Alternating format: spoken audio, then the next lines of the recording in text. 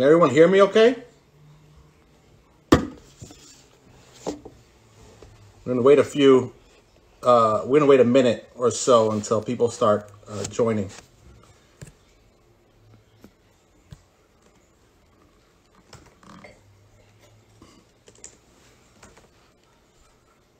Can you all hear me?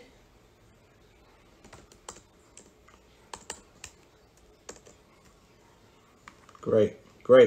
Thank you, guys.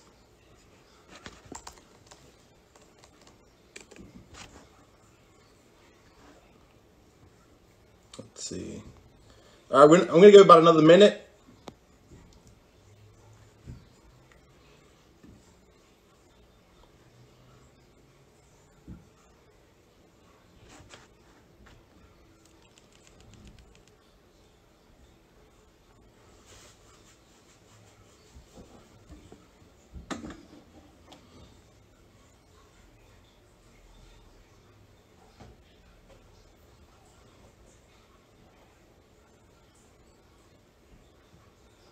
Let me give it one more minute, and then we'll start.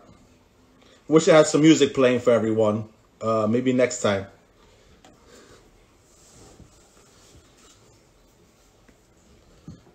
So I'm gonna speak for about 10 minutes before I start introducing some of the guests, and they'll speak for about 5 minutes each to give their perspective on what's happening from their point of view.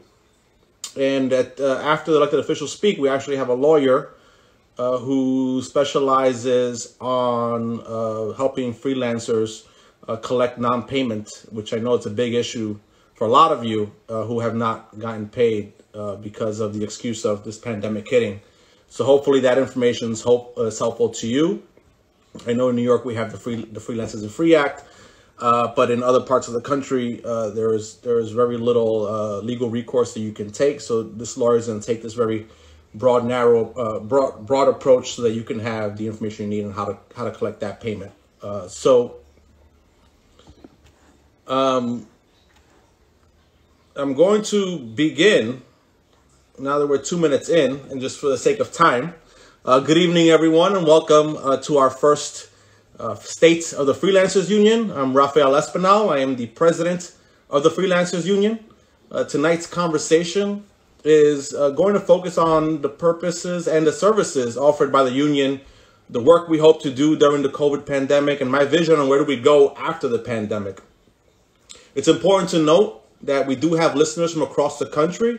Now, it doesn't matter from where you're tuning in from. We're all facing the same challenges, and we're going to take an approach in which we'll be able to give answers that will answer all of your questions. You know, these are federal programs that were created, so they will be the same across the country. Every state does have a different approach on how to implement it. I think the difference is mostly in time that you all have to wait in order to receive those benefits. And what I've been hearing over the past few weeks and the survey we have done as a union, we know that over 70% of freelancers across the country have either lost work or losing work, and over 90% expect to lose work in the next few weeks and months. And applying for the programs like unemployment insurance and the pandemic unemployment assistance program and PPP have all been a confusing nightmare.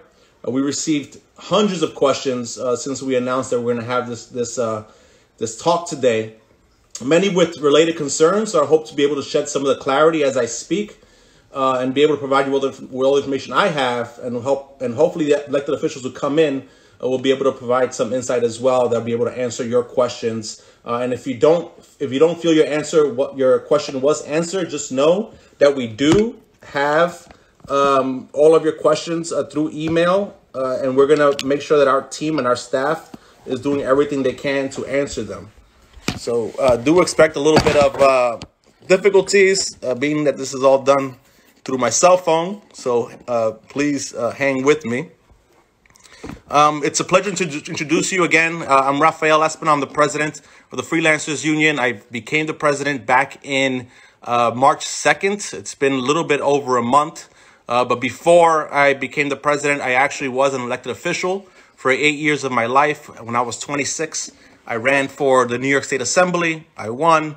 Then after the New York State Assembly, I decided to run for the New York City Council, which I served for 6.5 years before leaving and joining the union. In my time in the City Council, I worked on issues heavily around environmental issues. For example, I was the leading voice in banning single-use plastics in New York City.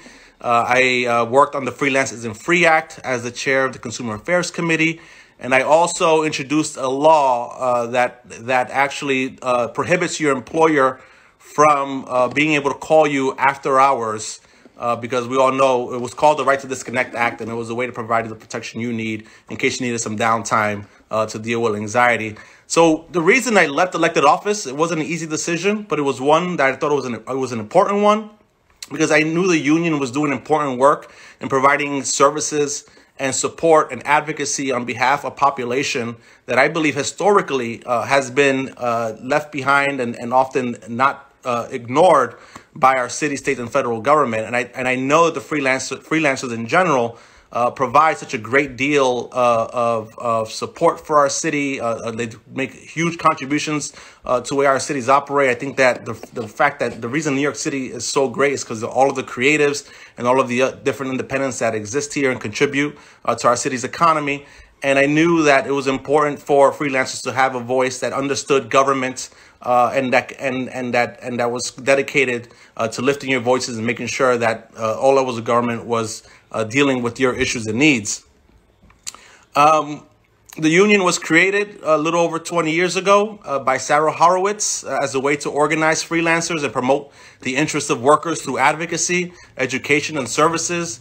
It is now the largest and fastest growing organization representing freelancers. So all of you who have joined, thank you for joining. Over the past few weeks, we have seen an extreme jump in the amount of membership, and it really, really helps that you continue encouraging your friends who have not joined yet to please join the union. As we continue to build our numbers, we build a stronger unified voice, and we'll be able to get a lot more done moving forward.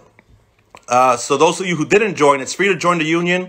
It only takes a few seconds. Just go on our website, freelancersunion.org. We provide a lot of different services. For example, insurance. If you need insurance, whether it be health, liability, it's available to you there to join. And these plans and policies are tailored for you. But also, if you opt into these insurance plans, your membership helps fuel the advocacy that the union is doing and the work that we're doing. There are other free member benefits that you do not have to buy into at all, like discounts to services from many of our partners. If you need a discount on gym membership, if you need a discount on building a website, getting some business cards, you're able to get allowed to use discounts through our partners. There's a whole list. You go on our website, check it out. And if you live in New York City, you get access to our Freelancers Hub, which is in Brooklyn. It's a free co-working space, which I hope to expand to other cities across the country. And in this space, you get free co-working, free workshops, free legal help, and there's also benefits assistance. Those workshops that we provide usually at the Hub are now being live streamed through the Freelancers Hub Instagram. And it's all programs that are tailored to providing you with workforce development. So I encourage you to go onto the Freelancers Hub Instagram, and they're providing events usually a few times throughout the week. Tomorrow they actually have one. You should check in and see if it's helpful to you. We also have our monthly member meetups. It's called Spark. We are currently in 22 different cities across the country. It's a way to meet other members, participate in career building workshops, and also organize on local issues. So if you want to attend one in your city, there's more info again on our website. And if there isn't one in your city and you want to create a Spark a member program in your city, please reach out to us and we can help you become a leader, and you can begin organizing freelancers within your city through our union. And lastly, of course, we are your advocacy arm on issues as they arise, like COVID relief or the creation of new legislation like the Freelancers and Free Act. Just to give you some points on how the Freelancers and Free Act, those of you who are in New York City and are probably a little more familiar with it, you are lucky. Other cities across the country do not have legislation like this put in the books yet. The Freelancers and Free Act gives freelancers legal recourse to collect unpaid invoices of $800 or more from clients, and it protects you from retaliation as well, which I know is an issue a lot of you are facing and concerned about right now. The Freelance Isn't Free Act also allows the city to intervene and help you collect those payments. It's actually working for a lot of people in New York City, which is why I feel it's important that as a union and as freelancers, we begin advocating for that law to be passed in our respective cities.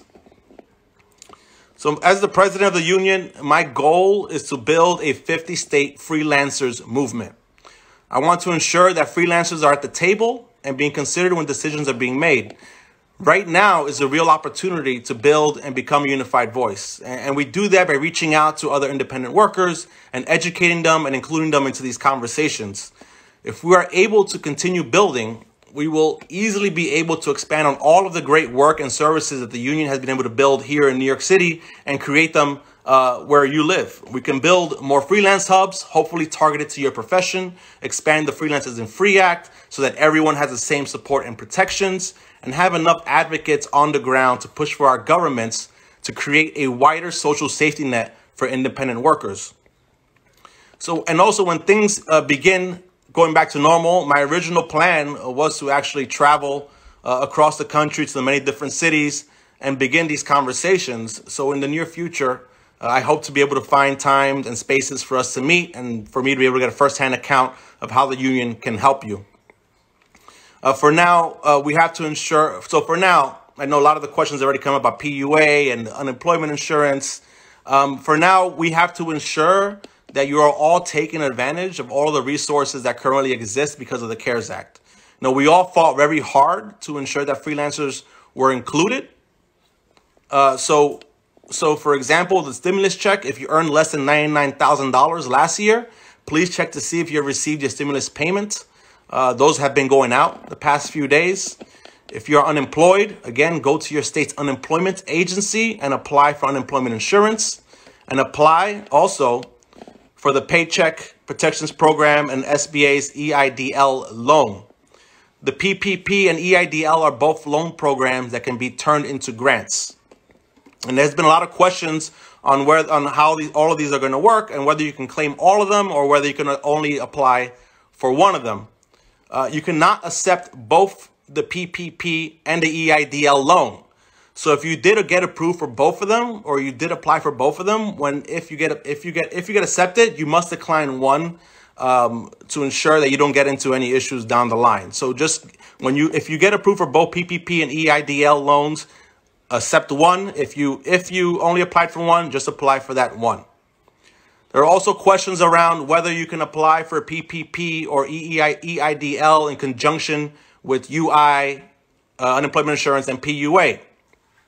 Currently, there are no rules around you not being able to file for unemployment and also applying for the PPP loans. So I encourage you, my recommendation is for you to do both until other guidances have been sent by the federal government. Right now, there are no issues if you try to apply for both the unemployment insurance and one of the other grants programs that exist. The Paycheck Protection Program, the PPP program, is there and used to cover payroll and some costs like rent. 8 weeks worth of payroll is forgivable. So you may ask, well, I'm a self-employed. There is no payroll. Your revenue, what you earn throughout the year, that is considered your payroll. So this program is there for you. So the PPP is to pay for your payroll, your revenue that you're making throughout the year. If you rent a studio, 25% of the loan can be used to pay for that as well. And that also will be forgivable. And that's 8 weeks. I know a lot of us are having a hard time getting that loan because we don't have a business checking account, which is also a big deal. A lot of freelancers have been going to the local bank branches. They're being told that because they don't have a business checking account, that they don't qualify. There are banks out there, or smaller banks, smaller lenders, that are taking on new clients. So I encourage you to find out who those banks are. On our blog at blog.freelancersunion.org, we actually have an article that links you to all of the banks that exist, and it also highlights which small lenders will accept new customers. So please look for that and make use of that program. For unemployment insurance, I think it's also important to highlight that of course, it's different in every state. At the end of the day, every state is going to have a version of PUA unemployment insurance available to you, but some of them are taking more times than others. The federal government at this point has released all of the guidelines and information on how to qualify and apply for. But for example, in states like Massachusetts, they're going to release their websites and applications of how to apply for that at the end of the month. So those of you in Mass and other states will probably have to wait another week or so for your state to catch up, create a portal that is compliable with the applications for independent contractors. So at the end of the day, you just have to be patient. Unfortunately, that is the situation we are in. There's not much we can do around that, but you have to apply. You will not qualify for unemployment insurance. You will not qualify for unemployment insurance if you're still working. Even if you're working part-time, you have to be careful, because if you're making more than $504 a week, that can disqualify you from both unemployment insurance and the pandemic unemployment assistance. So if you're doing a little side hustle and you're earning a few $100, you have to make sure that those bucks are not over than what the state allows for unemployment for the week, because that would automatically disqualify you from both. So it's important that you do that. And okay, so now I got some of that information out there. I wanted to get it out there. I know some of my guests have actually signed on and joined already.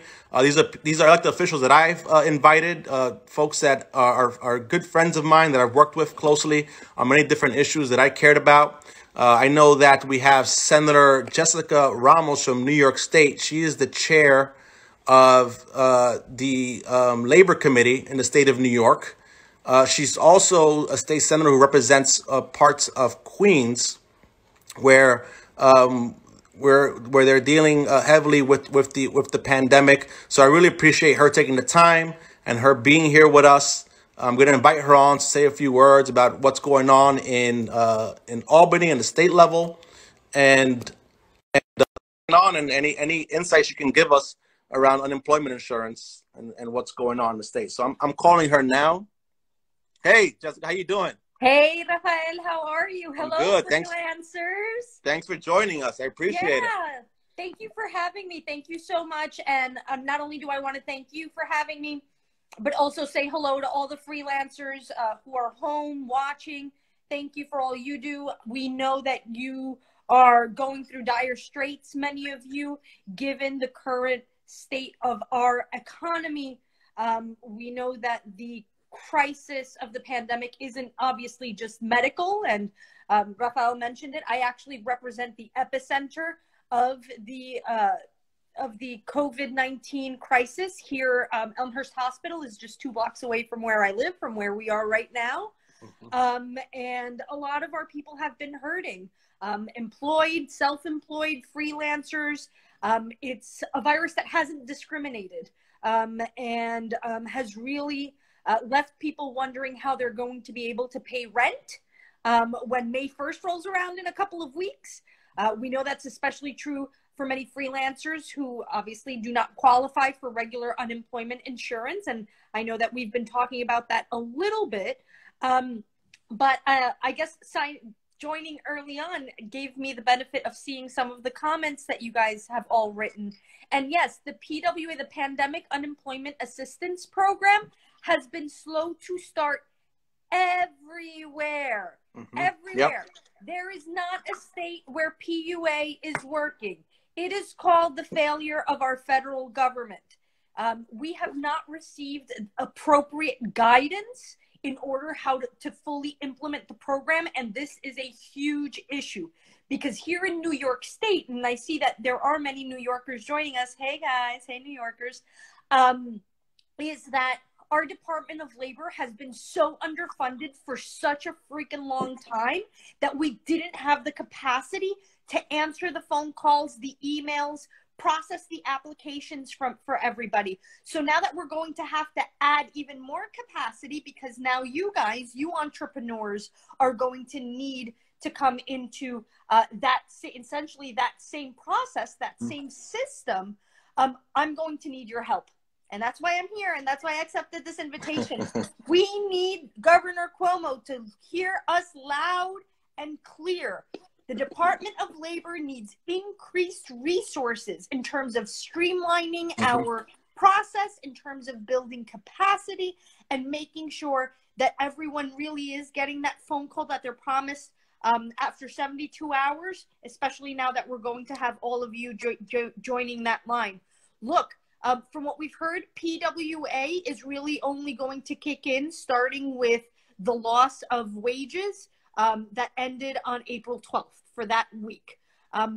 Like regular unemployment insurance, and this is why we talk about it, even though, yes, it's not applicable to you guys necessarily, is that the process we expect it to mirror the unemployment insurance process greatly, meaning that you'll likely have to answer about 20 questions here in New York.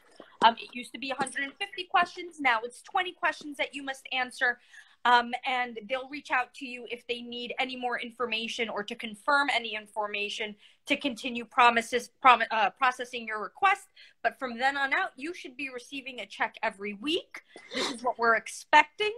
But again, just, please stay up to date, stay on us. You can stay on me if you're in New York. Obviously, stay in touch with your union, because as soon as we receive more clearer guidance, we're going to be screaming it from the rooftops, and we're going to need all of you to help us reach everyone else who isn't paying attention, Well, thank you, Senator. That was really helpful, and it's great to have a voice like yours advocating on behalf of the freelancers and all those workers who are trying to access these benefits. Outside from unemployment insurance, I know there's a conversation about what else can the state do to provide relief just for residents in general, right? For example, suspending rent. Is that a conversation that's happening? You think that's something that's going to be real, and will it move forward? As of right now, it's a conversation that every New Yorker is having except the governor. Look, we are asking the governor, who, by the way, froze mortgages for 90 days. And this expires at the end of June, by the way, by those 90 days. And he has gotten rid of evictions during this time as well. That also expires at the end of June. We'll see if he renews those executive orders. But we need him to cancel rent. No one can afford rent. We need people to stay home. It means they have to have a home. It means that they need to be able to afford food. It means that we need you to, afford your medicine if you're feeling under the weather and we know that you're not sick enough to go to a hospital. Yes, stay home. But this is why we need him to cancel rent. My colleague in the state Senate, Senator Mike Gianaris, is carrying the bill to cancel rent. There's also another bill by Senator Brian Kavanaugh that is proposing a rent subsidy for those who have been hardest hit. But nevertheless, the quickest solution to all this is an executive order from the governor. If he can put his hand on his heart and understand that there are too many New Yorkers during these trying times because the cost of living here is so damn high to begin with. Yeah. And now it's just getting harder and harder. Look, I'm a renter too. I'm a legislator, so my salary is public information. I make $100,000 a year, and yet my rent is 50% of my income. I have 2 kids, and for me, it's hard to figure things out sometimes. I can only imagine for those who don't have a stable income. So I sympathize with you. I'm here in solidarity because what we want is solidarity, not charity, right? What we want is public policy that works for working people. So I'm happy to be here and continue working with you, Rafael, to serve our freelancers and do what's right by them. Thank you so much, Jessica. And everyone who's following, this is Senator Jessica Ramos. She's from Queens. I encourage you to follow her. She's the chair of labor for the state of New York. She's working on a lot of issues that affect you. She's a great person personally and as a legislator. Follow Jessica Ramos. So thank you, Senator. I really appreciate you coming on and giving us an update. I appreciate having you. Thank you. Talk soon. Guys. Bye.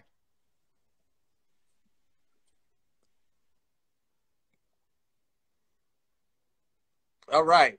So thank you again, Jessica. We are waiting for Senator Scott Wiener from California, who's also going to come in and give us an update. Um, I'm not sure if he's on yet. Let me just take a look if he's here. I don't see him. Senator, if you're on, just please shoot me a message on the message board down there, and we'll try to find a way to get you on. So just to go back to some of the facts that you need to know around unemployment insurance. I know through the application process, there has also been some confusion. Oh, Scott's with us. Senator's with us. Let's see how we get you on. Trying to figure this out, guys. So give me a second. Let me try to find the center. It's gonna be tough.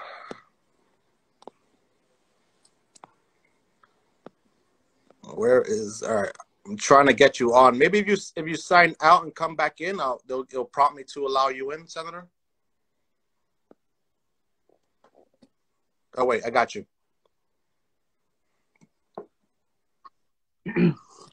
Senator, what's up, man? How are you? Hey, here I am. Yeah, good to see you. Good to see you too. Yeah, thanks for joining us and taking the time. Yeah, sorry, you have much better lighting than I do. I'm by the window.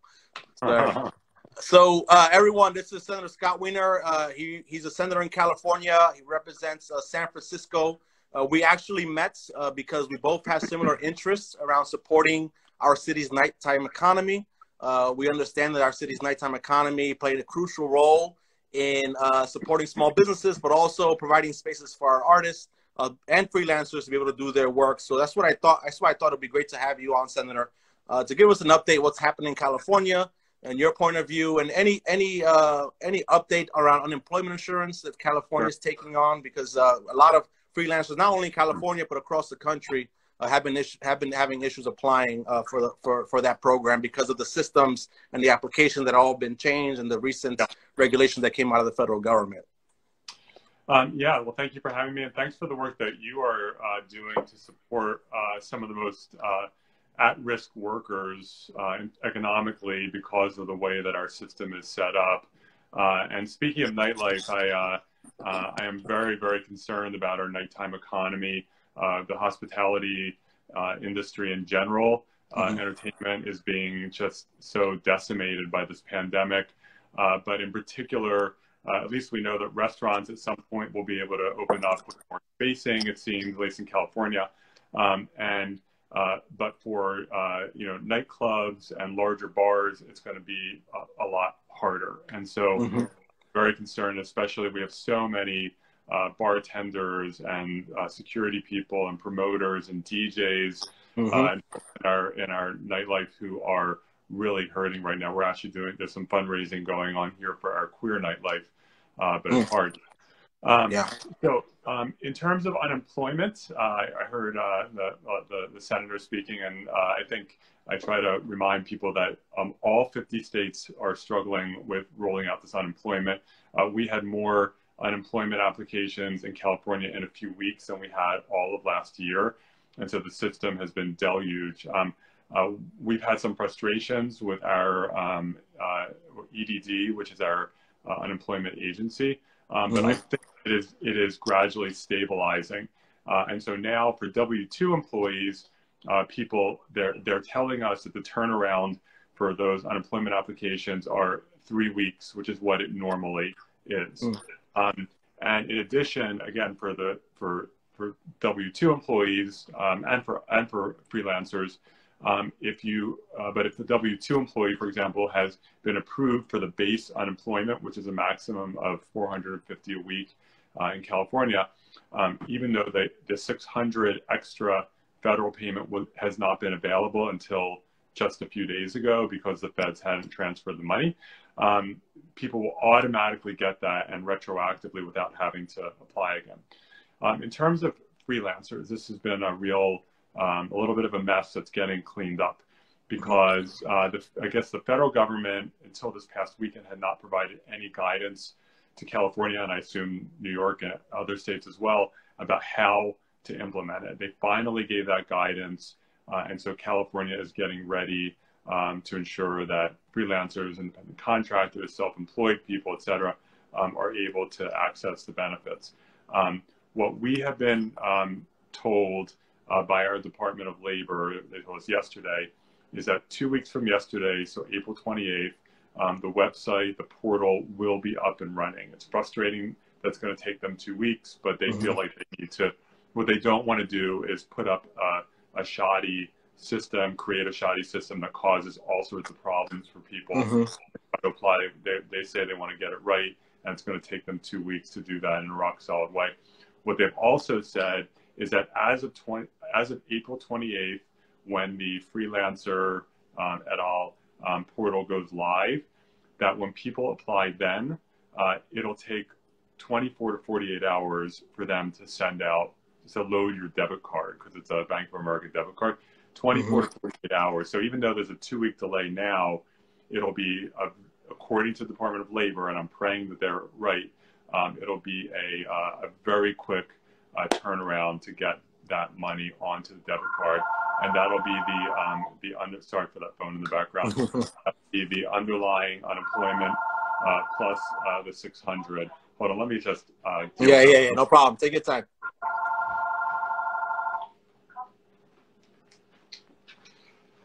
Apologies for that. No worries. One of the old timers, I still have a landline.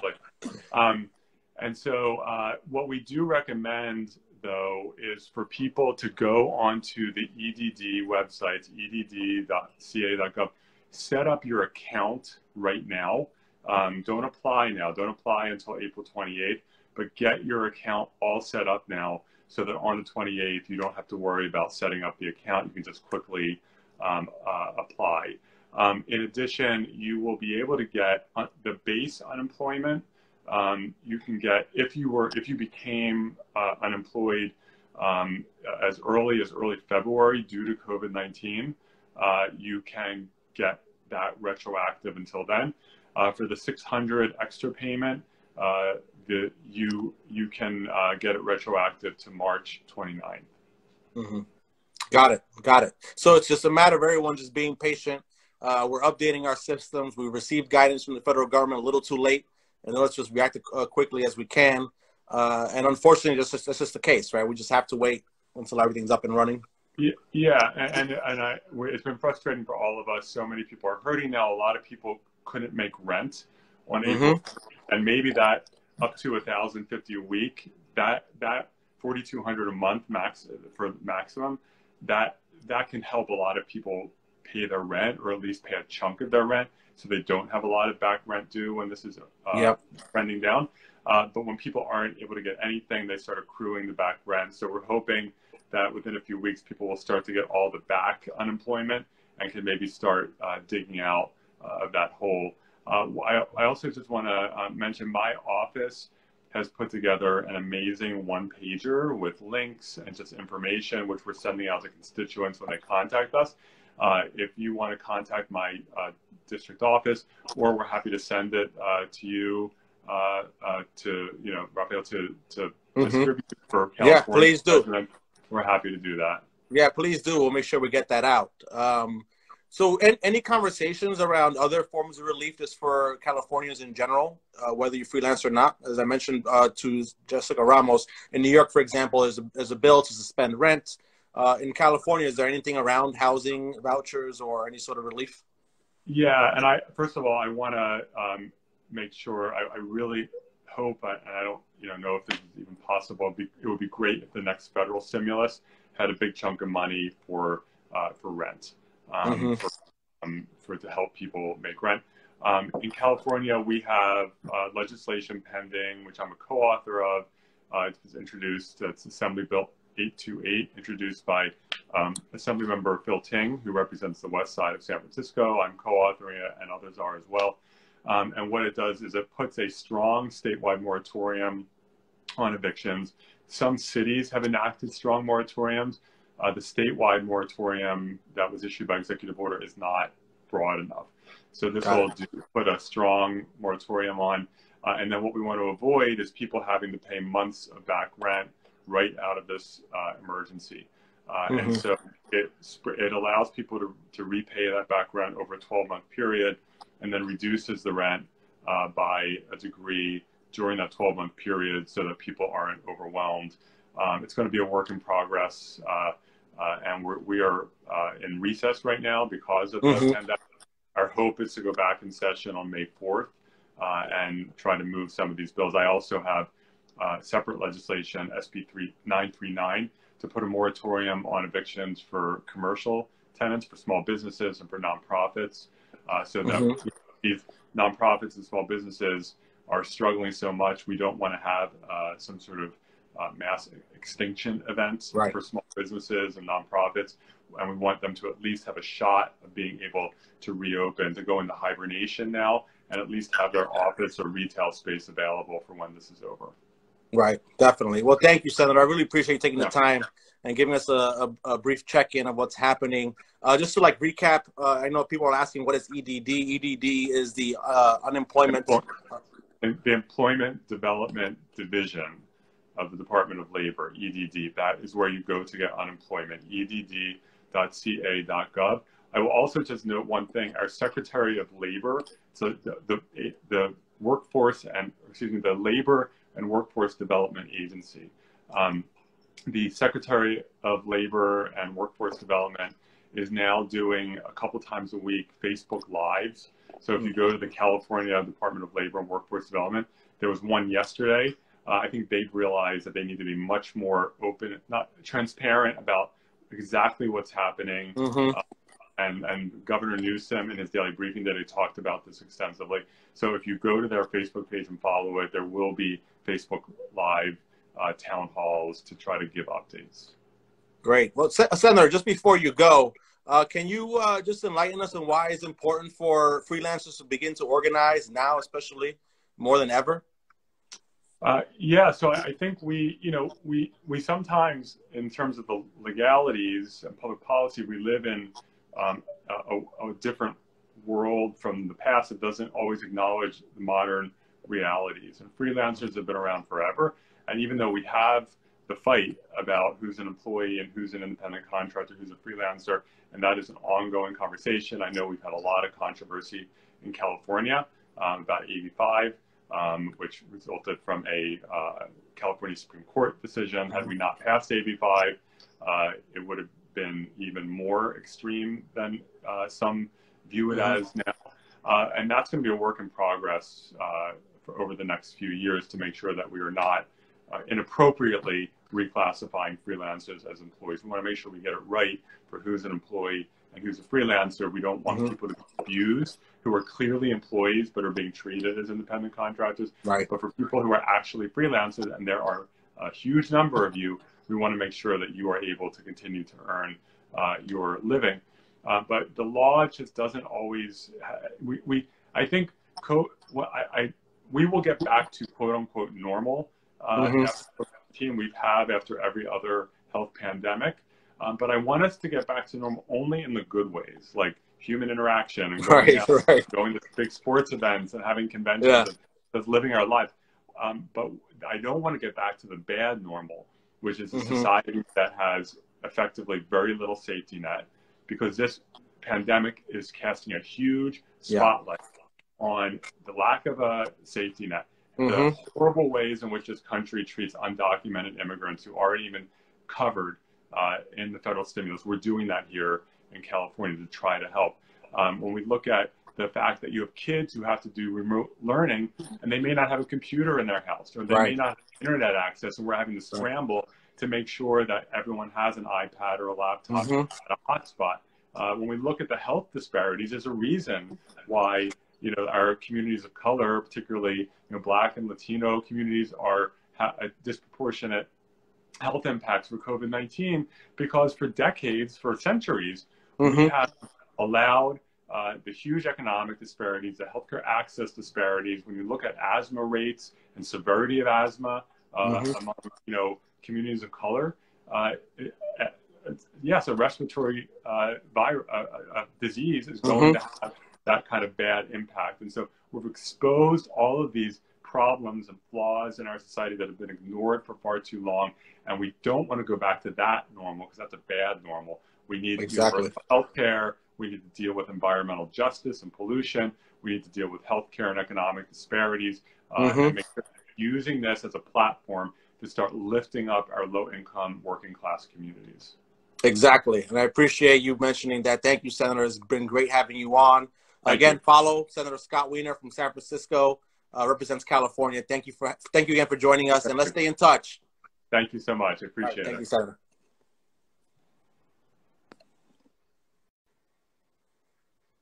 Thanks again to the Senator for joining us. So far we've heard from two senators, one from New York, one from California, unemployment insurance, pandemic unemployment assistance.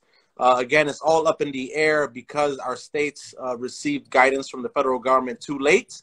And also the systems that the state has historically had in place, are outdated. They need to be updated to ensure that they're able to process your claims properly. So it's going to take a little bit of time.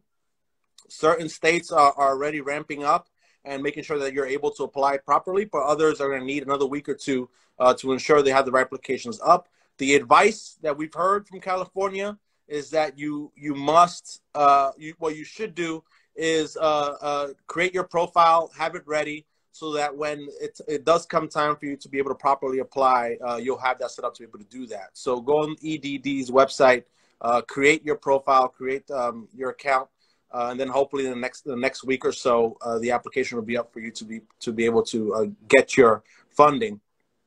New York, I believe this past Friday, upgraded their websites and their systems, so you're able to go now to the New York's Department of Labor's website.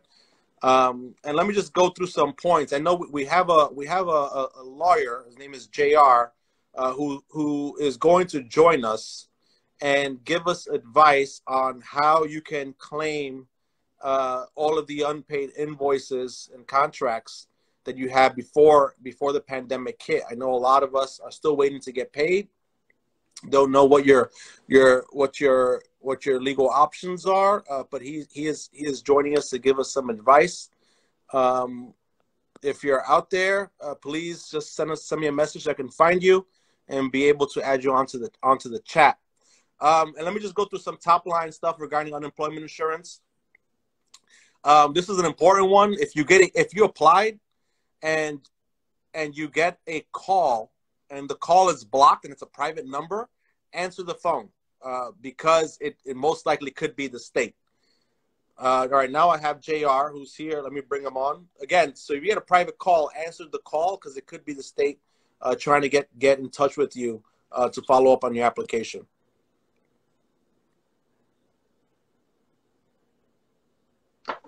Hey, JR, how are you? Good. How are you doing, Rafael? Good. Thanks for joining us. I really appreciate you taking the time and also being a contributor to the blog and giving us information about how we can deal with the pandemic and claim claim the funding claim the wages of the work that we've done already. So we received a lot of questions around what legal recourse can people take for those outstanding invoices. Everyone wants to be able to get the cash so they can pay their bills, especially now more than ever. So can you please shed some light and give us some advice? Sure. Well, first, thanks for having me. Thanks for hosting, and thanks to the Freelancers Union. As you said, my name is JR Skorbanek. I'm an attorney here in New York City. I have a service called Pay Me NYC. I'm an attorney dedicated specifically to helping freelancers collect their unpaid invoices. As you know, we have the Freelancers and Free Act in New York, which is a fantastic law that I've been trying to spread the word about to help freelancers know about their rights to getting paid. For anyone who doesn't know about the Freelancers and Free Act, it's a great law. It has two main provisions. The first is it has mandatory attorney's fees, and the second is it has mandatory double damages. So unless your contract says otherwise, and you're an unpaid freelancer, if you did the work, you're entitled to double the value of your work automatically. Now, a lot of states and cities don't have similar laws. In fact, to my knowledge, I mean, I think you were kind of championing this law, or were one of the people to start it. I think it's the first of its kind in the country. So if you're in New York, read up on that law. It's super helpful and super powerful to getting paid. If you're not in New York, I mean, I could talk generally about sort of pressuring your clients to pay without breaking your relationship with them. I have a couple pieces of advice. First is be polite and professional, but also be firm. A lot of our clients, you know, nobody wants to go after their own client, but I have a lot of people that are referred to me that, you know, they have clients that didn't pay them from 6 months or 9 months ago, pre-coronavirus. It's really about personal relationships, and you want to try and work with your client, of course. But if they weren't paying you pre-coronavirus, it's probably time to start ramping up the pressure on them. So what I advise people to do is, you know, start politely requesting payment. If you haven't already sent an invoice, send an invoice. Put terms on that invoice like net 15 or net 30, saying, hey, this is due in 15 days or this is due in 30 days. If it's not paid, start following up and asking why it hasn't been paid. It can also be helpful to reach out to different individuals within the organization. If your client is a larger organization, you know, your client contact is good, but if you need to escalate it to a CEO or a CFO or you know, an account manager or someone in between, that can be helpful. And eventually, it's a process whereby you always remain polite, always remain professional, but it's a process whereby you say, I get to a point where I have no choice but to take legal recourse, and you know, in order to protect myself. And it's going to become clear at some point that they're just not going to pay you. So, I mean, I'm happy to answer other questions that any of the commenters might have or that you might have. But yeah. So in your experience in the past few weeks, have you had cases in which people were able to collect payments from outstanding invoices, whether it be using the Freelancers and Free Act in here in New York City or in other city or state? Right now, I'm seeing more and more freelancers being unable to collect because of the virus. And you know, candidly, the virus is a legitimate excuse, I would, in my opinion, for work that you did, you know, just 6 weeks ago. It's a limited excuse. Right.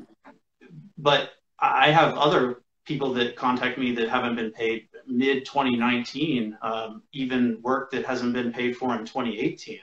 Those people, I'm suggesting that it's time that they, you know, get aggressive on collecting those invoices, whether they're using the Freelancers and Free Act or not, because I think it's become clear that those clients aren't paying at this point. Right. So the Freelancers and Free Act here in New York provides that legal recourse, and the city helps intervene and helps collect and helps issue fines to those who are not paying on time.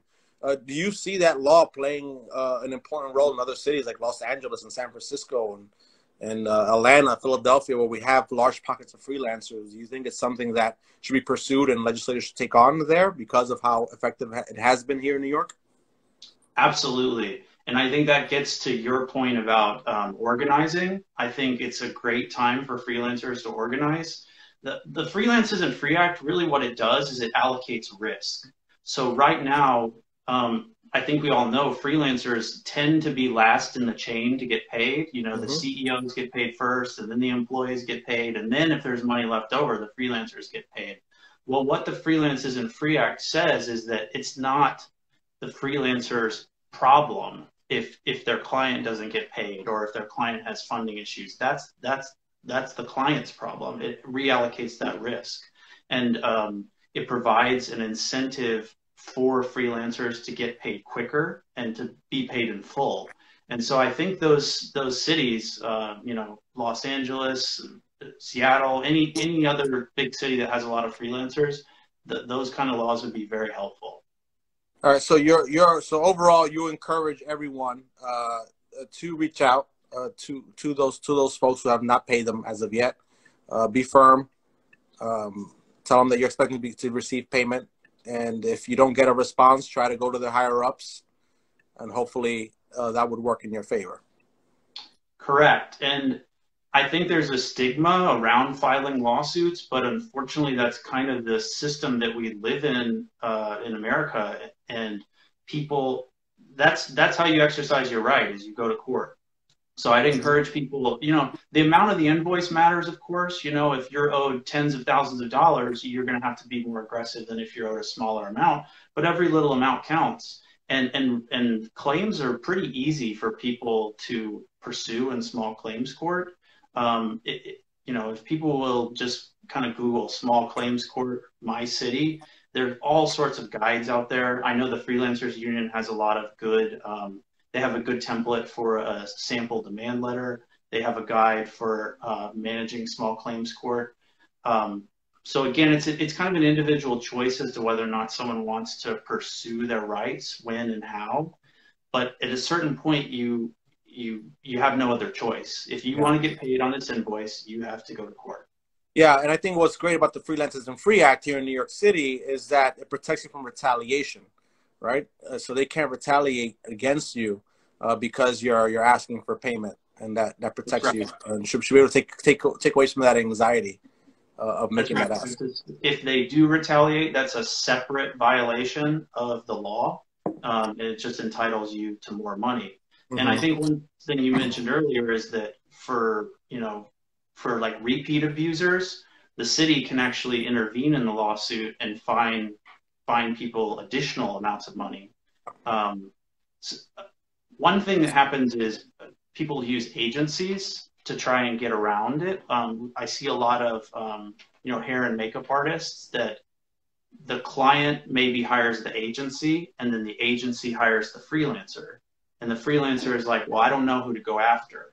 That's a common question that I see. And I think the answer is, again, politely and professionally, you have to go after both.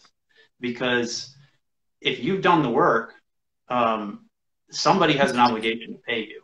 Mm-hmm. So the attitude should be, I've done what I was supposed to do. I delivered a quality product. You didn't complain about it when I delivered it. Somebody has the obligation to pay me. And the easiest thing to do is to pursue it amongst both of them and make them point the finger at each other. Right. Well, thank you, JR. Appreciate it. That information was super helpful. Again, he's written a blog for us at blog.freelancersunion.org, where he highlights some tips and tricks on how you can get paid. And you can also reach out to him to get more information. So thank you, JR. I really appreciate you. Yeah, thanks for the time. Yeah. And I'm happy to answer any other questions anyone might have. Yeah, definitely. All right. So, yeah, reach out to JR. We want to shout out what your Instagram handle is. Yeah, it's pay_me_NYC, and any questions that anyone has below that I'll continue to answer on my own stories. Yeah, great. Well, thank you. Appreciate it, John. Thank you. All right, bye. All right, guys, so I'm going to wrap up pretty soon, only because Instagram Live only gives us about an hour to host. So I actually received some questions, and we highlighted about 3 or 4 questions around PPP and UI that were very common in the list. Again, we received over 300 questions. Our team is going to look through these questions and be able to respond to them and get you the specific answers that you need. There's a lot of nuances in some of your questions, but I think overall we can take a general approach, and hopefully that answers a lot of your questions. One of them is as a sole proprietor or a partner in a partnership, if we have no employees, how do we prove that the PPP money was used for wages, since the owner would be the only employee and they can't be on payroll? So again, if you're a self-employed person, what your revenue you earn and the revenue you pay yourself, that is the payroll. That is what the Paycheck Protection Program is going to cover. So, for example, if you're bringing in $5,000 a month on average, that is what you should be reporting for the PPP loan and qualify that as wages for yourself. So, if you're self-employed, the wages is your own revenue. So hopefully that answers that question. Another question. My business is okay for now, but I'll probably feel the impact of COVID-19 in the next quarter or two. Will there be any relief funds left for me if I decide to apply in May? I encourage everyone to apply for these programs now, especially if you expect that down the road you're going to lose revenue because of this crisis. It's important you get your application in now because these are programs that are limited in funds. There was only a certain amount of money that was put in place by the federal government, and it's a first come first serve. It's happening in a first come first serve basis. What we are advocating as a union is that when the federal government reconvenes to talk about what are the next steps to provide relief, we're going to need all of you to work with us to advocate for more money to be put into these relief programs like PPP and UI, PUA, so that everyone who applies and everyone who's in need will be able to qualify at the end of the day. I think it's only fair and it's just the right thing to do. So we're going to count on you to help us with that advocacy down the line. So yes, apply now, even if you think that in May that it won't be a month or two until you believe you'll start losing business. You should apply, get your application in, and make yourself available to those funds. So now we have some questions about the future. What's next? What are you hoping to achieve at the state level and locally for New York? And we have to, as a union, sit down and look at what are the next advocacy priorities for us to push for that'll further provide relief for freelance workers and just overall the public in general. I think one of the issues we're looking at is suspending rent in New York. It's a bill that was introduced about a few weeks ago, but it's a bill that can apply to every state across the country. So we're going to be looking at that bill closely. I think it's the right thing to do. You know, right now there are moratoriums so that you won't get evicted, but those moratoriums don't guarantee that you're going to have the money to pay the rent 3 months down the line when you get a job or when you start collecting unemployment insurance. So we have to find a way we can suspend rents at no penalty to tenants. So this is something that's being spoken about in New York, but I'm sure that we can push this in California, in Texas, in Georgia, in Tennessee, and in all of the states across the country where people need real relief. So yes, suspending rent is one of those issues we're going to focus on. I think that this pandemic has also shed light on the need for unemployment insurance for self-employed people. It wasn't until the CARES Act, until our government has actually put forward a plan to provide unemployment insurance to self-employed people, especially during pandemics like this. How can we use this moment to advocate for our states to make this a permanent thing post-COVID? You know, we might have other pandemics come down the line, whether it be due because of weather or because of virus again, or even just in general. Why not have a conversation on why self-employed people could not be included in unemployment insurance? So so suspending rent, expanding unemployment insurance for the long run, I think is an important one that we should look at. And we're going to work internally to create messaging and see what that looks like. But we're all going to depend on you, again, to reach out to your local elected officials and use your voice to make those things a reality. And then the last question, I mentioned this earlier in the conversation, but in case you weren't here, it talks about double dipping into all of the programs that exist, whether you should apply for all of them. There is no issue with applying for every single program. There's an issue with accepting every single program. So for example, if you qualify for EIDL and you qualify for PPP, you can only choose one. Because they're both at the end of the day are considered, could be turned into grants, and it's funding to help you keep your business afloat and keep yourself afloat. So if you're accepting grants, you can only choose one grant. Otherwise, it'll be double dipping. If you apply for all of them and you get accepted to all of them, you can only choose one. If you are claiming unemployment insurance and you want to apply for these loans, you can do that as well. There is no guidance prohibiting you from taking unemployment insurance and taking one of these loans as of now. So I encourage you to apply for both. I have 10 seconds remaining. Thank you all. Thank you for joining us. I hope to do this again soon and have more people speaking. But please stay in touch. Email us if you have any questions, and we'll answer your questions.